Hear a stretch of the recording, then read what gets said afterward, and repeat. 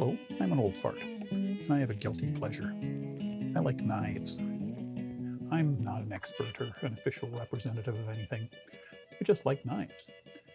As we stay locked at home during the COVID-19 pandemic, you've been visiting me virtually and joining me on a tour through my collection of small folding pocket knives.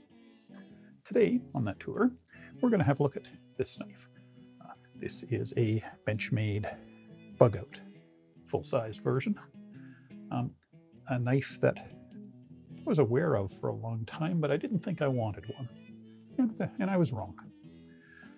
As I say, I was aware of it for a long time, but in my mind, the Bugout was designed to be light, and the way they got to be light was they have these plastic handles. And then not knowing much about it, but just the idea, well, plastic handle and then a blade. Like, they didn't really have liners, I thought. And I'd heard them disparagingly call, plastic knives. I don't want a plastic knife. But it kept coming back into my field of view. There's an amazing amount of aftermarket product available for it, accessories, screws, scales, and it just kept popping up in review sites and stories. And I thought there must be something going on. There must be something to this thing. Maybe I should pay a little more attention. And the reviews were all positive. And then this version came out. They know how to attract me. This is the premium version, which is carbon fiber scales and upgraded steel S90V. And I thought, okay, I got to try that. And I should have done it sooner. It is a really nice knife, especially as an ultralight. By far the best ultralight I have. So formally, this is a Benchmade Bugout model 535-3. The -3 indicates that it's this premium version with the upgraded steel, S90V, and the carbon fiber scales. Now there's lots of steels available, lots of colors, lots of scale options, just from the factory, and then lots more if you look into the third parties that offer customization. The overall on this knife is great blade, ultralight body, and a reliable axis lock mechanism. So we'll come back to all those things. Let's start with the mechanism. So it's a dual thumb stud opening knife, which you could slow open, or you can flick open, and an axis lock. Benchmade's standard traditional axis lock works very well. It is running on bronze washers, and it can be set loose enough to drop shut. I haven't done that. I've set it to shake shut. Here we are, shaking. Get it started, finish with my fingers. Because, well, two reasons. First, I don't particularly like blades dropping shut. It just scares me. Although this would be quite a safe one. And although I didn't get far enough to have drop shuttiness happen, I got the feeling I would be backing the pivot screw out a long way to achieve that, and it might just seem to be very loose. So I decided to keep it here at shake to get started, and then push shut, not at drop shutty. The size is really interesting for this knife. It is much larger than it seems. So it is a big, medium-sized knife or a small, large-sized knife. What on earth do I mean by that? Well, at 189 millimeters, it is, I forgot to take the case off my calculator. So it is about exactly, about exactly one pocket calculator in length. Gotta be a little better organized than that next time. Comparing it to a few other knives, well, my standard mid-sized comparison knife is the Benchmade Mini Griptilian. So as you can see, it is considerably larger than the Mini Griptilian. So how about a large knife? Well, Benchmade 940 is considered large, and it's slightly smaller than a 940. In fact, it wasn't easy to find a knife in my collection that was the same size. I eventually found one, and that's this, the Zero Tolerance 0450. It is almost exactly the same size as the ZT. And that was all about length. Weight is a different story entirely. this thing is a featherweight. It is amazingly light. It's 57 grams. So the mini Griptilian, as a comparison, is 79 grams. So despite this being considerably larger, it's 50% lighter. Like the difference there is just shocking. This feels heavy with this thing in my other hand. So very light.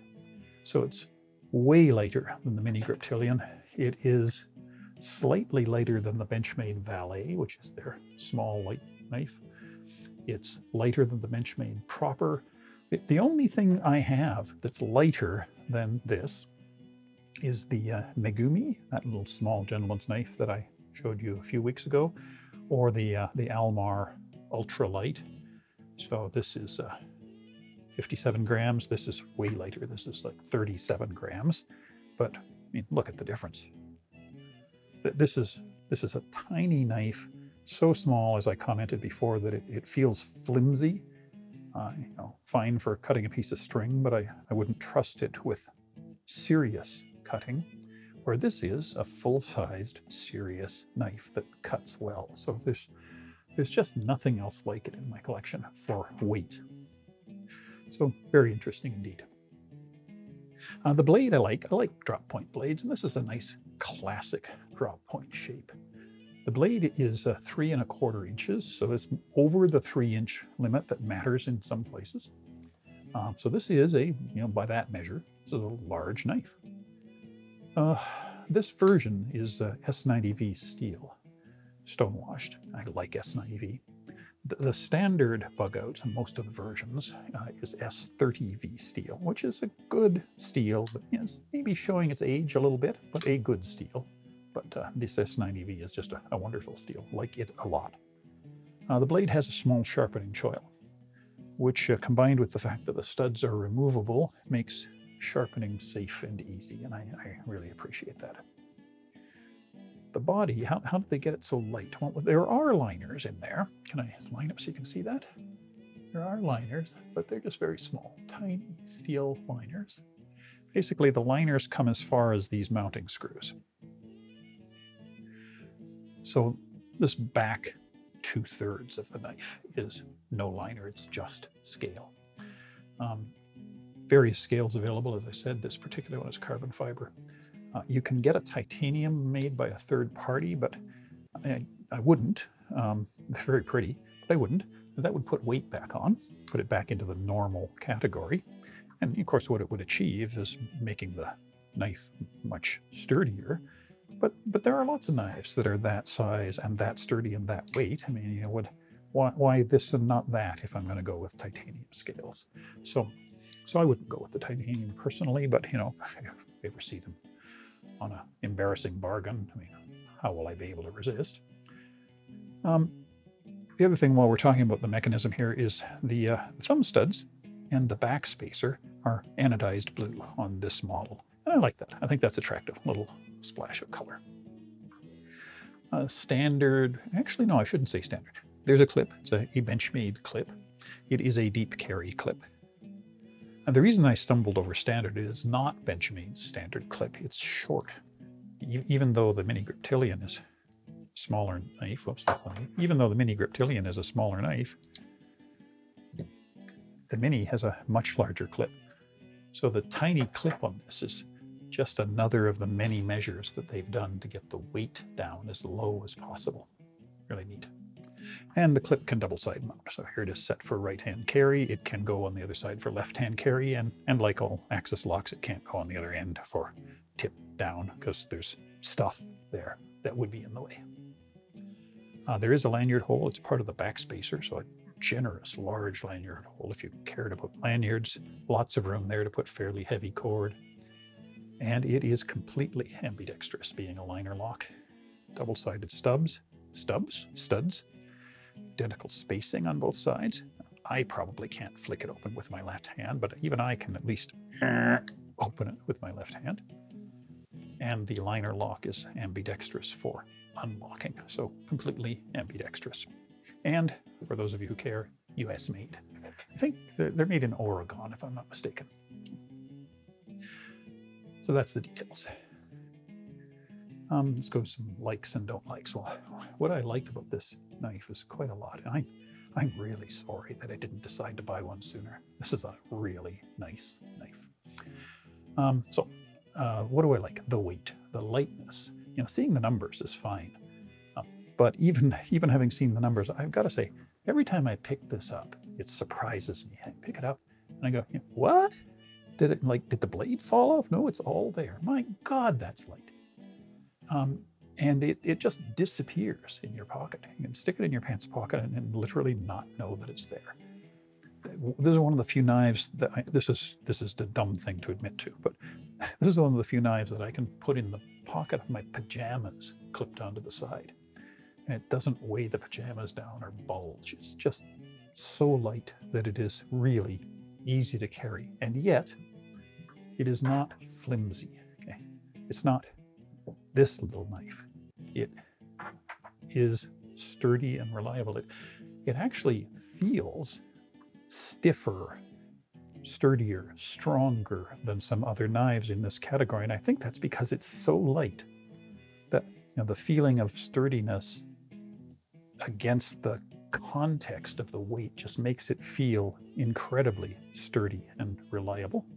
And the other interesting thing is, despite having this ultra-light stuff back here, basically all the weight is in the blade, it is still pretty well balanced. Can I do that? There we are. It's balanced very nicely for holding. So I think that backspacer is part of that. It's probably one of the reasons they went with the aluminum backspacers, to pull a little bit of weight back here and balance the knife. So beautiful. I like that it's deep carry. I like the appearance. First of all, I love these woven carbon fiber scales. I really like that style of carbon fiber with the woven appearance, and you get the refraction patterns so that you can see a sort of a three-dimensional effect. Love that.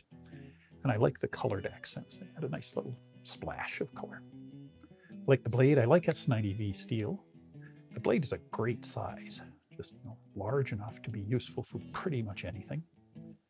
A nice elegant shape. I love drop point blades. I like the removable studs. I must say, I just came in literally a couple of hours ago. It's recycle day here where I live, and I just came in.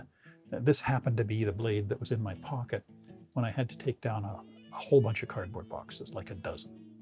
And this thin, slim blade cut the cardboard effortlessly. No noticeable drag. And now, having cut like a dozen large cardboard boxes, no noticeable edge loss. The S90V, whoa, that's sharp. The S90V really holds a beautiful edge. Let me just find a piece of paper here. So this is after a dozen cardboard boxes. And it's just a dream to cut with still. I will say the blade did gum up badly with the tape that was on some of the boxes. So first thing I did when I came back in the house was clean that off with a spritz of alcohol. Comfortable knife to hold and cut with. I like that. It's a full 4-finger grip. And there's a very slight contouring there that guides the fingers. There's good thumb jimping, so sturdy feel on the back. And the clip is so small that it doesn't present much of a hot spot. It just sits nicely in the hand. So really comfortable to cut with. The mechanism is good. I like the thumb studs for opening and closing because you can open it slowly or you can open it fast. We'll come back to why that's a good thing. And the beauty of an axis lock, of course, is that you can unlock it with your fingers out of harm's way.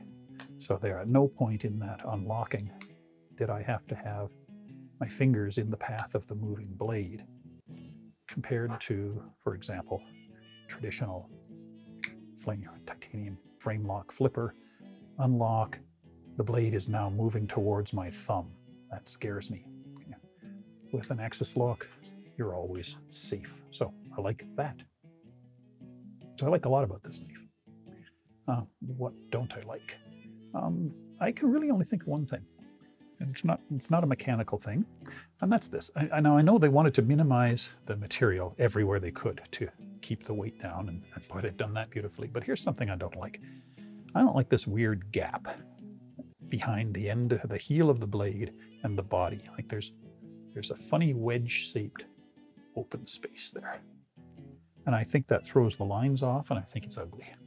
Now, I guess that was to take, a square centimeter of scale material out and reduce the weight slightly more. On a lot of others, most other Benchmades, the body sweeps up and covers the back heel of the blade. That one, like this one. This knife, they've cut it down more, probably saved a couple of micrograms, and I am impressed at the weight, but I think that's a little bit ugly looking. I would have liked them to just continue that line a little higher. That's the only thing I can think. Oh, and there you go. And the occasional misfire. I don't have the thing set quite as loose as I might, and if I'm not careful, I will get a misfire like the one you just saw there. But as long as I'm thinking about opening it, it is completely reliable. So let's go through my internationally unrecognized knife rating systems. First, we'll do NTGK for non-threatening gentleman's knife. And we'll do NT, non-threatening, first.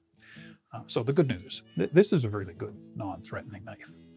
I think the most important thing is that you can open it slowly. You can open it slowly, two-handedly. And by the way, it's quiet when you open it.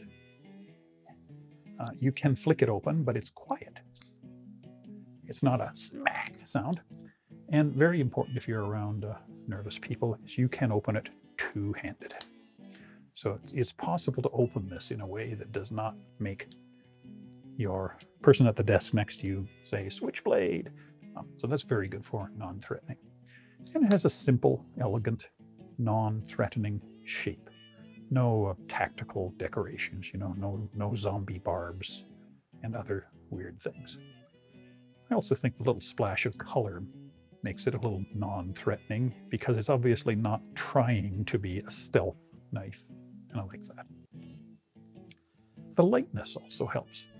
As long as I'm the only person holding it, it doesn't make much difference, but if I hand this to a desk mate because they want to borrow a knife, this is so light that they just go, ooh, this is an office implement. This isn't, Crocodile Dundee's Bowie knife.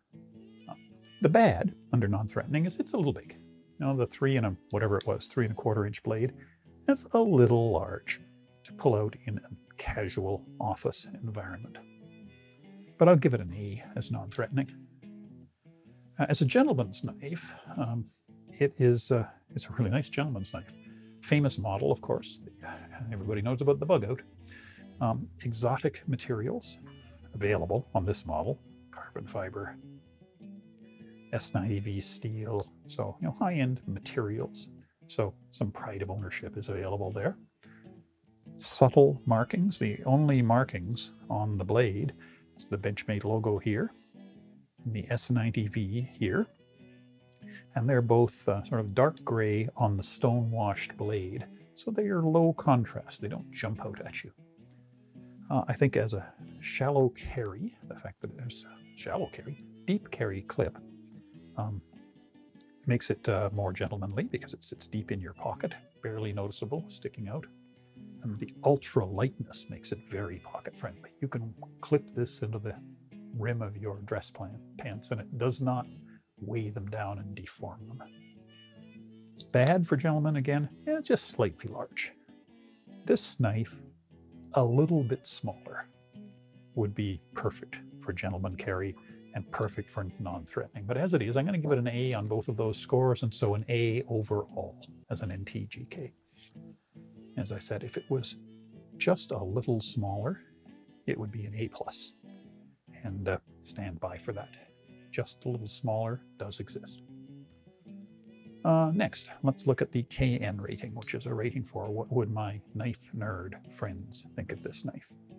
I think my knife nerd friends would like it a lot. The first thing would be they would pick it up and they would be shocked at the weight. They would go, oh my God, it's weightless. And then, having discovered that it's weightless, they would expect it to be flimsy. And as they start to work with it, they would discover very nice action, very secure, confidence-inducing lock, excellent steel, no blade play, just nothing to dislike. And yet somehow weightless, so they'd be very impressed. It's highly customizable, and knife nerds like that. Make it your own. Change colors, change screws, change scales. And of course, because it's all about cutting, great blade shape, great material. It is a really good cutter. I'll give it an easy A+ for knife nerds. They'll love it. Finally, the CMR, the cut myself rating. Simple. I've never cut myself on this knife, despite lots of playing with it. So it gets an A there. And that brings us to the end, sort of. Summary. It's a famous model of a famous brand, and it kind of defines a niche all of its own, which is the ultra-light and yet capable niche. And I distinguish that from a few knives in my collection. This is just an example, which is ultralight, but not particularly capable. So as the ultralight capable, I think it sets the standard for that niche. And there's a huge aftermarket for this thing. So there's all kinds of opportunities to express yourself by playing with the design. For me, I like this particular premium model, the nice blade mechanism, like the S90 steel. But the real thing that you got to say about this knife is it's ultra light to a point that's just hard to believe for a knife that feels so sturdy and capable. So when I need a full-size knife, but I can't be weighing down my dress pants, this is the one that I reach for.